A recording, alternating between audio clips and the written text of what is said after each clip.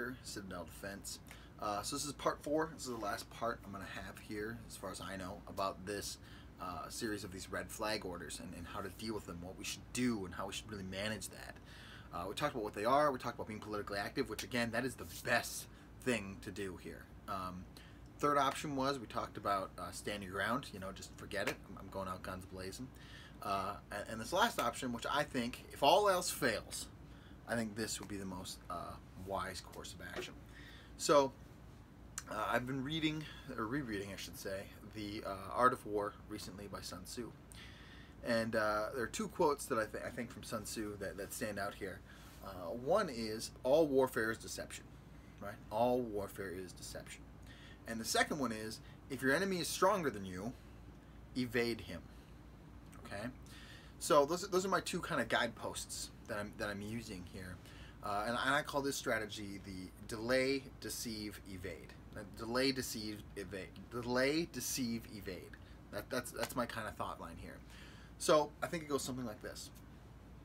They show up to your house at 5 in the morning to take your guns away because your coworker heard you had them and he doesn't feel safe knowing that someone in his office owns guns, and he sends the police to take your guns away, right? So the ways to delay, deceive, evade, right? And you need to obviously be prepped ahead of time. But the first thing is you could just have a really, really expensive, strong safe. Your guns are in there, and you're not giving out the combination. Right now, you'll get arrested, and there'll be legal proceedings. And I'm not a lawyer. I'm not telling you what to do. But I'm saying, look, that could just be option 1. Safe's not opening. It is closed. Only I know the combination. I'm not telling anybody, and we'll go to court and get this figured out. And that's a way to delay, right? You're delaying how they're going to be able to access your guns. Because if that's a really nice safe and it's bolted to the floor, maybe they're going to come in with sledgehammers and jackhammers eventually to work it out, but I guarantee you they didn't show up to your house with the jackhammer, right? So that's a way to delay, right? You can have a really secure place where your guns are that they physically cannot access. They cannot physically get to your guns, right? That's a way to delay. Deceive. So this is where things like operational caches come in. This is where things with not having all your eggs in one basket, right? So maybe you have a couple guns at your house, you have a couple at a buddy's house, maybe you have a couple buried in a nice box in a field somewhere, right? Like you have different stores so that if they show up to your house at 5 in the morning, you don't have to make that decision of I'm going to stand my ground or not, because you can let them take those guns because you know you have other equipment elsewhere, right? I mean tactically, right? When the bad guys or whoever, right, is at your place of your house or your place of abode or whatever, that is not tactically the place to get into a firefight, right? You always want to choose the place of battle. And when they're all stacked up to come into your house to take your guns away, not to mention those are other Americans who just want to go home to see their wife and kids, right? They might not even agree with your order. So think about that for a second. They might even agree with the order to take your guns. Just think about that.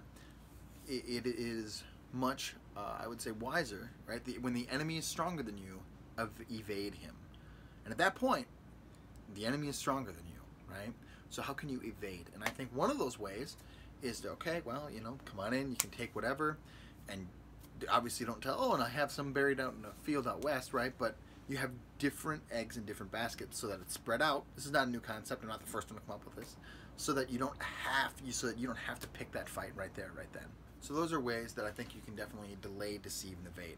Now, just to be clear, lying to the police is always a crime all the time. I'm pretty sure in every state. You can never lie to the police. So I'm not telling you to lie to the police, but I am telling you to think about having strategies other than guns a-blazing, right? That there has to be a different way to outthink the people who want to take your freedom away.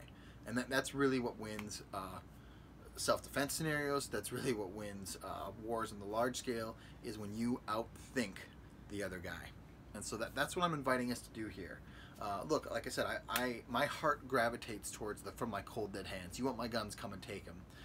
That being said, I want to be smarter than anyone else who hates freedom, right? I want to be smarter than people who are trying to limit my rights. I want to outthink them.